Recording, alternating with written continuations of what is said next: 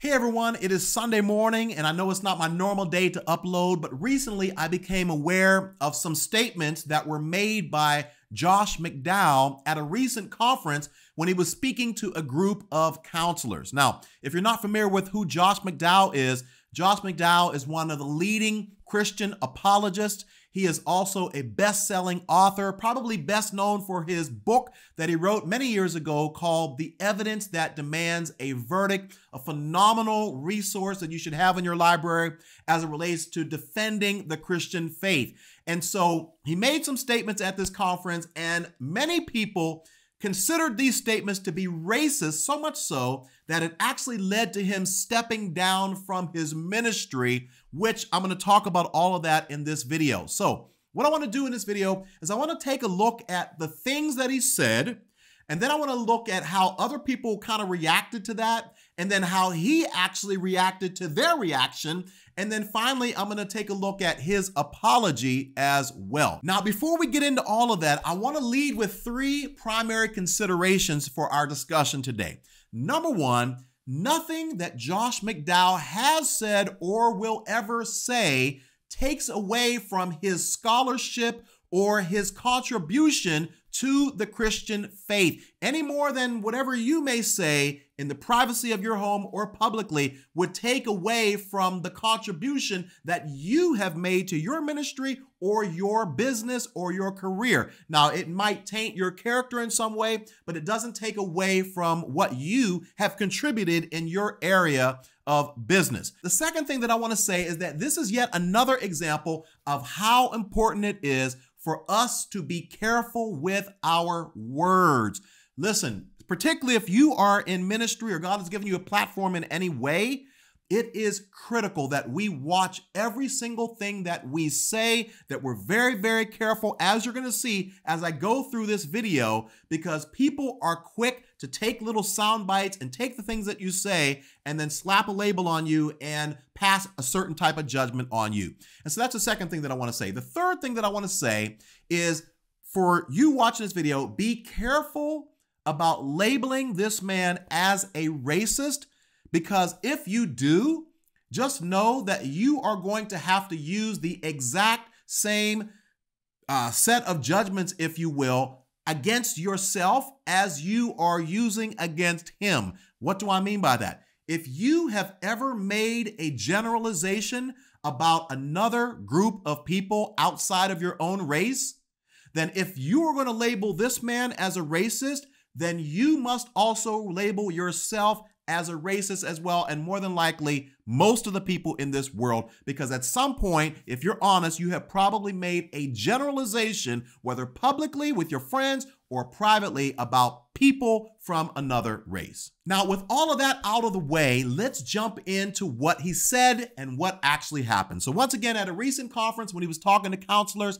he actually entitled his talk, "The 5 Greatest Global Epidemics." Now, out of these 5 global epidemics, the very first one that he mentioned is CRT, or critical race theory. Now, already, I just have to react to that. If you are putting critical race theory as one of the 5 greatest global epidemics, now I don't know what the other 4 were because I haven't had a chance to listen to it all. As a matter of fact, they took the recording down from their website. But all I'm going to say is this.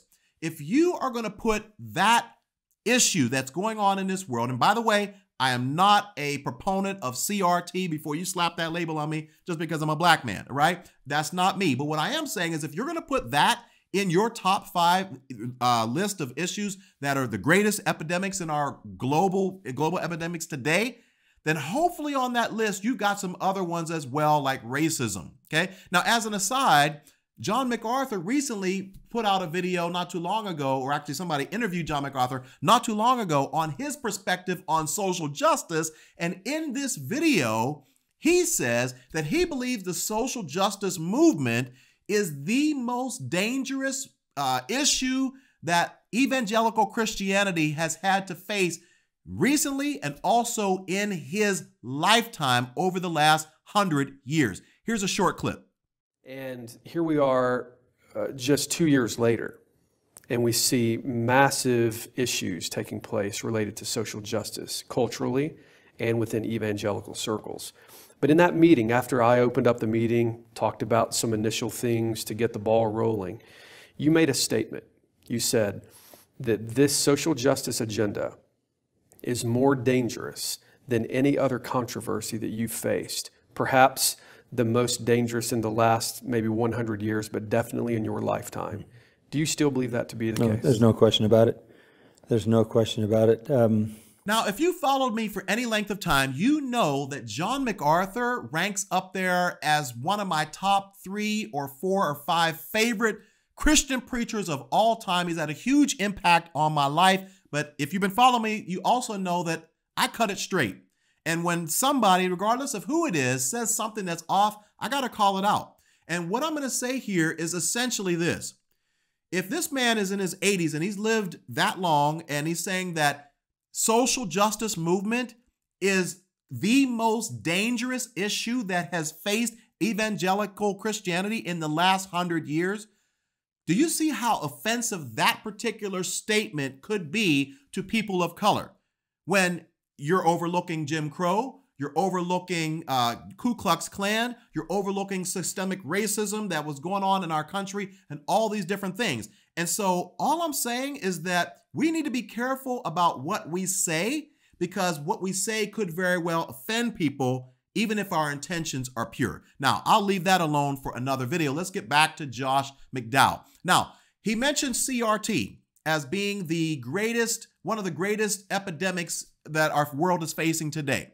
Now, once again, CRT was originally launched to track how, after the Jim Crow laws were abolished, how did the systems of racism that were embedded in the fabric of our country, now that those laws have been abolished, how did those systems affect people of color after those laws were abolished? That's what it was designed to do. It was designed to track how systemic racism affected people of color after the Jim Crow. So regarding CRT, this is what he basically said. It says, McDowell told Christian counselors CRT negates all the biblical teaching about racism because it focuses on systems rather than the sins of the human heart, and said today's definition of social justice is not biblical. Then he goes on to say this: with CRT, they speak structurally, the Bible speaks individually. Make sure you get that. That's a big difference. Now,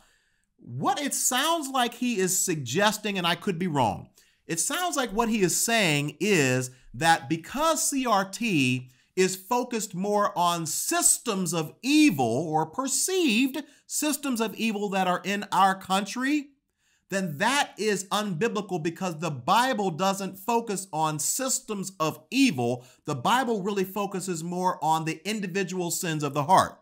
Now, once again, guys, this is the reason why you need to know your Bible, and you need to make sure that you don't take for granted everything that a Christian leader says as true, even if it's me, but you check it out and make sure, because this is just not accurate, right? When you look at the Old Testament, it is clear that God didn't deal just with the individual sins of a person's heart. God dealt with the nation of Israel as a whole. God dealt with systems of evil. God dealt with the system of the evil of idolatry, the system of evil of oppressing the poor. He dealt with a system of evil of immorality and child sacrifice and all of these different things. And so to suggest that, you know, the Bible just says, hey, we need to deal with the individual sins, and we don't need to focus on anything systematically, sounds like he's trying to discredit CRT because it's focusing more on what they believe as a structural systemic problem. Hey, don't worry about that, because the Bible goes after individual sins. Look, we would say the same thing about the issue of abortion. Should we not try to deal with the overall evil that abortion, the system of abortion in our country? Should we just say, no, the Bible doesn't tell us to do that? Instead, we just need to find every single person who's dealt with abortion and deal with the individual sins there. So that's the first thing that I see that he said that personally I don't agree with, but there's more, so let's keep going. Now, the next statement that he made is really the one that got him in the most trouble, and that is the one that he actually ended up apologizing for. And basically he said something along these lines. He says that not all Americans have equal opportunities to succeed. Now, on the surface, that sounds like, okay, maybe he's trying to justify that, okay, not everybody has an equal opportunity. Okay, that sounds good. But then he says this, they don't, folks. I do not believe blacks, African Americans, and many other minorities have equal opportunity. Why? And this is where he went wrong. Most of them, now already whenever you start off a sentence with most of them, you're already asking for trouble. Most of them grew up in families where there is not a big emphasis on education, security. You can do anything you want. You can change the world. If you work hard, you will make it. So many African Americans don't have those privileges like I was brought up with. Now, whether there may or may not be an element of truth to what he is saying as it relates to the value of education among minorities or whatever, that's beside the point. The point is that he made a sweeping generalization, and he later apologized for this, but he made a sweeping generalization about most blacks or most of them. And see, this is where we have to be careful, because if we say these types of things, it lets people in terms of what you may actually believe about a whole particular group of people. Now, let me show you how one particular person actually reacted to what he said. There is a college professor, a guy by the name of Aaron New, and he tweeted this. He says, I'm sitting here kind of stunned. I have a friend at the AACC World Conference, and in his tirade against CRT, at Josh_McDowell just said this: Black people don't have access to opportunities, they say. But it's because they weren't raised to value education and hard work. So notice what he's saying. He's saying Black people don't have access to opportunities, so they say, right? Black people say they don't have access to these things, but really the real reason is because they weren't raised to value education and hard work. Now, once again, you can see how that would be very, very offensive to people of color, to make a sweeping generalization that Black people were not raised to value education. And we weren't raised with the idea of hard work, because maybe if we were raised with a sense of hard work, then we would achieve more in life. And the insinuation is we wouldn't be looking for a handout, or we wouldn't be making excuses or whatever. And so once again, if this is exactly what he said, which I'm not sure if it was or not, but if this is exactly what he said, this is why he actually ended up later apologizing and actually ended up stepping down, which I'm going to get to in just a moment. Now, apparently, once Josh McDowell became aware that his statement was offending people, the conference people actually took the recordings of that down from their website for obvious reasons, but then he actually tweeted this in response. He says, there is a statement of mine from the AACC conference that has been circulating on social media. I want to assure my friends, colleagues, ministry partners, and the AACC community and conference attendees that I am taking the recent comments and questions about my talk seriously.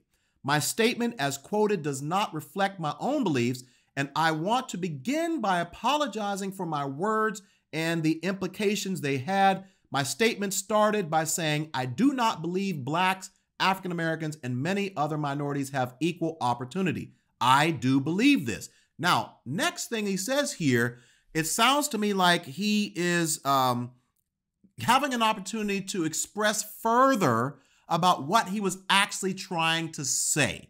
And that's why I said, be careful about slapping a label on somebody, because he may have had the best intentions in what he was trying to say, but making a generalization was not the right approach. But it sounds like this is what he is trying to say. I could be wrong. He says, racism has kept equality from being achieved within our nation.